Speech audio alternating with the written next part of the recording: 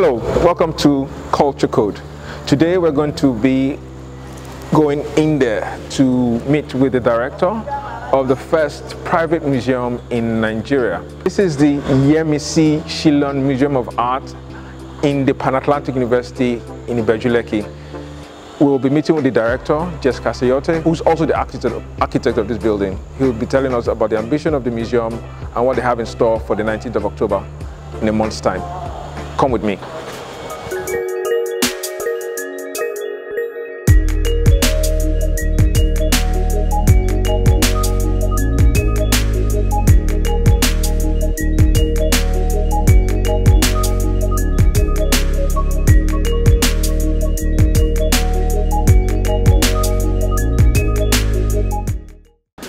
So, how did it all start, Jess? For years, we were talking with several collectors about the possibility of setting up a museum at the university. And eventually, a few years back, we agreed with Prince Shyllon, and he generously donated, or agreed to donate, over 1,000 works from his huge collection. Then he also agreed to provide money for the building, and then we started planning what type of museum, what do we want to achieve, why a museum, what is the model we are going to follow, how are museums in universities.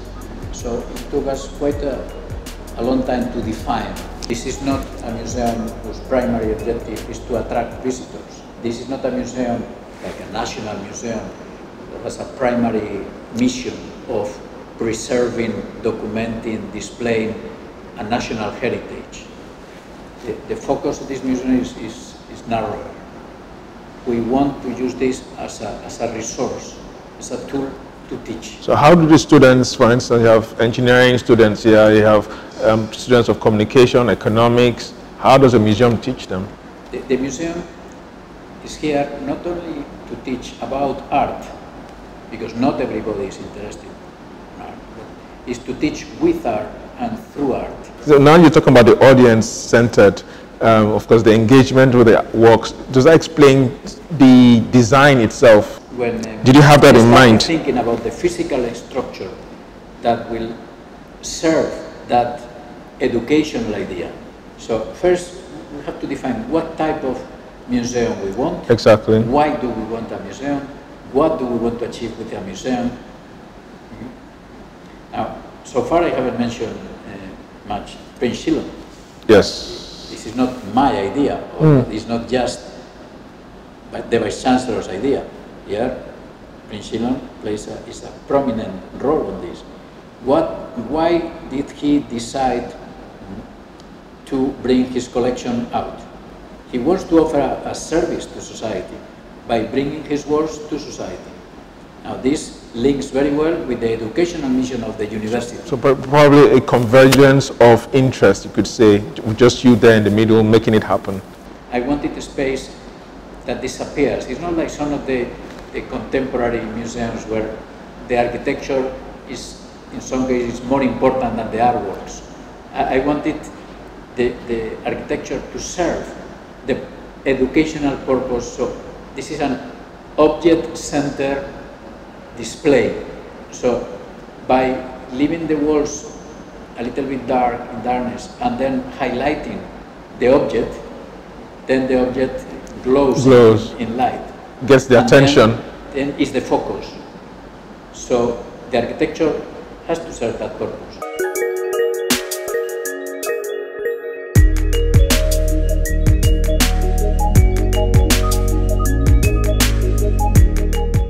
Because I know you've always mentioned when you talked about it that if you could get, for instance, a busload of students every day here just to come and engage with the work. On this, we are already planning a program. We are going to call it 6,000 Youth.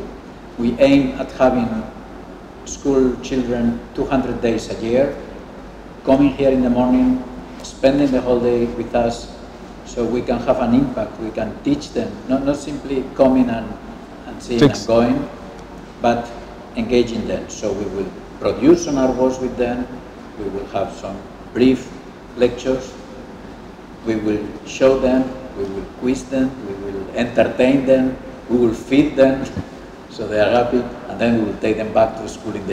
Looking forward to the opening on October 19th. What are your thoughts? We are not going to call it opening.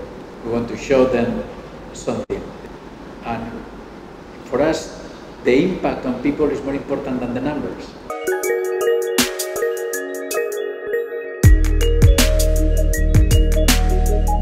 I think it's a great step in the right direction. You have someone's personal collection being made available for the public, which is rare, and I think it's probably the first time it's happening.